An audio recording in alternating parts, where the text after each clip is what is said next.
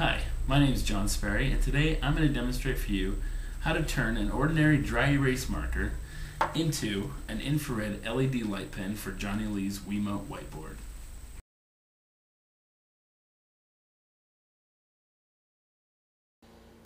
In order to build your pen, you're going to need the following components: a dry erase marker shell, an infrared LED, a simple two-pronged momentary switch that doesn't lock, an N-type battery holder, an N-type battery, and some 22 to 26 gauge red and black wire.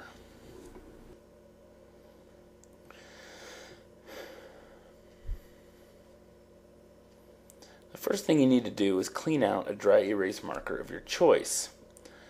Just take a pair of needle nose pliers and yank the chisel tip out, and then take the pliers and pull the back off the pen. Once the chisel is out, the ink core will simply slide out, giving you a perfectly empty pen casing for your LED light pen.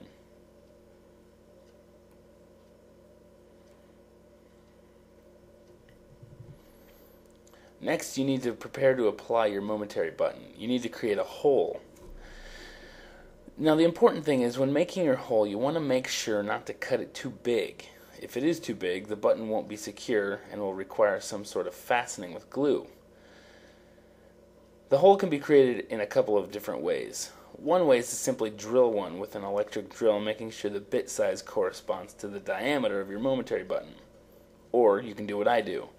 I use a rotary tool with a grinder bit and grind one out. The drill method is much simpler and leaves less room for error. But the rotary tool will allow you to customize the size of the hole to exactly fit your button.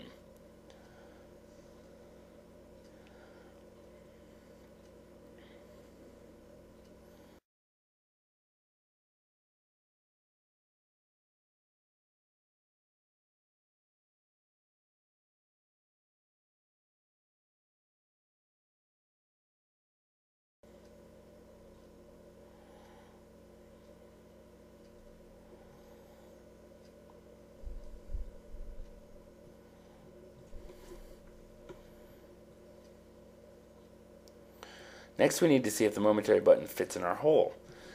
There are a lot of different types of buttons you can use, and most of them come with a bezel of some sort. With my application, I don't need the bezel, so I just remove it and toss it away. With the prongs down, the button won't fit into the pen casing. It's too long. So I just bend the prongs one to each side. This will create room for when I attach the wires.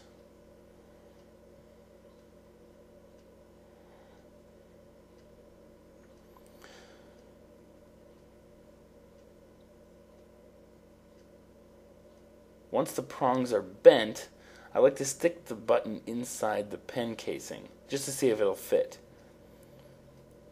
Once I'm satisfied with the fit, I simply remove the button so that I can attach all of the other components.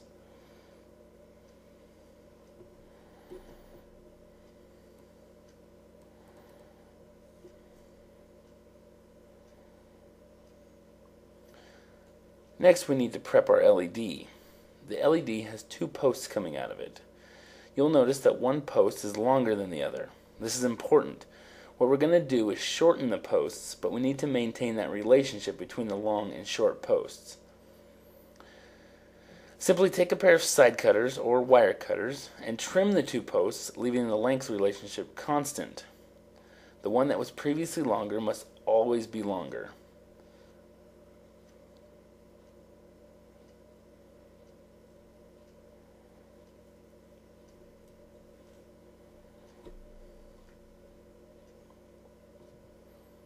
As you can see, the posts are shorter, but the one is still longer.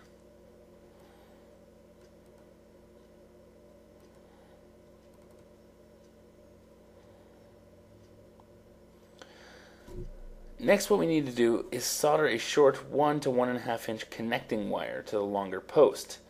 This wire will eventually be connected to the momentary button. I like to use red wire for this side of the circuit.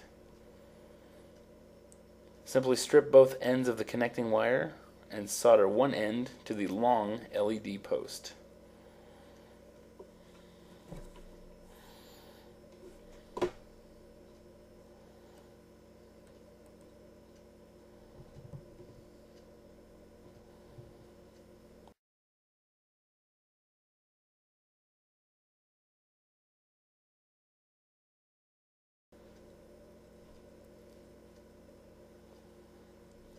Once the red wire is connected, you're going to repeat the process with a black wire on the short post. Cut a piece of black wire about 6 inches long. Strip one end of the wire and solder it to the short LED post.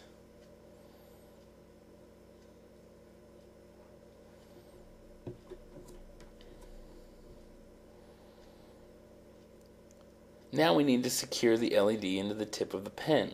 You will notice that I have wrapped both LED posts in electrician's tape to prevent any involuntary contact between the posts. Simply feed the long black wire through the tip of the pen until it comes out the back. Slide the LED posts into the tip, but not all the way. To secure the tip, I like to run a bead of hot glue around the base of the LED.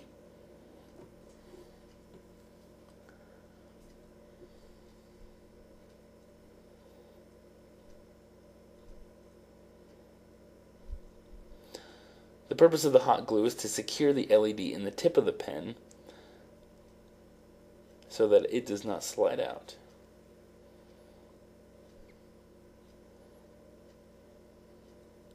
Once I have enough glue on the LED, I simply push the LED into the tip of the pen and give it 5 to 8 minutes to dry.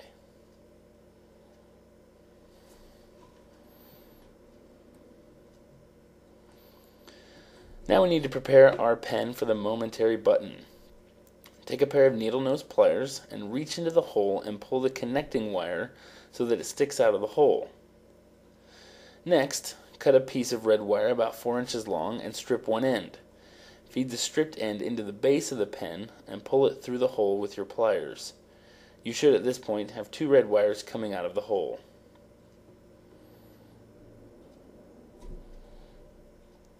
Now attach the 2 wires, one to each bent prong of the momentary button, and solder.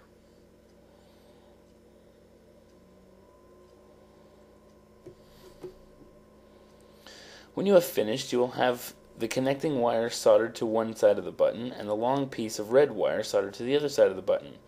Your pen should now have an attached LED, an attached button, and 2 wires coming out of the back of the pen casing. These wires will be connected to your battery pack eventually.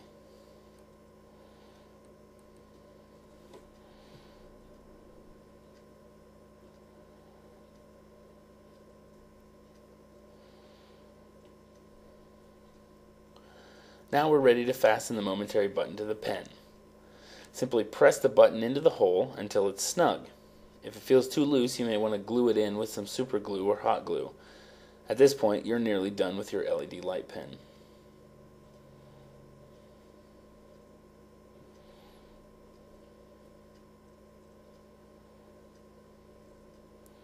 Next, we need to make sure that our battery pack wires are not too long. Lay the battery holder end to end with the back of the pen casing. Cut the black wire so that it will have no problem reaching the negative end of the battery holder, and do likewise with the red wire.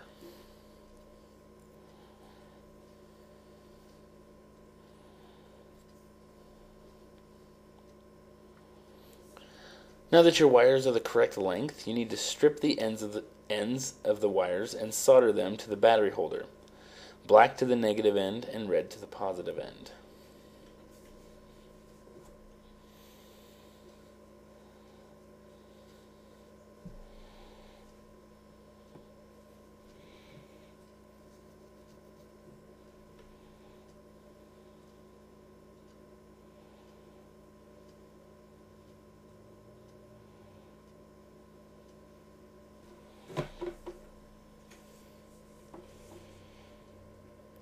You've now completed construction of your LED light pen. All that's left is to insert the battery and press the button.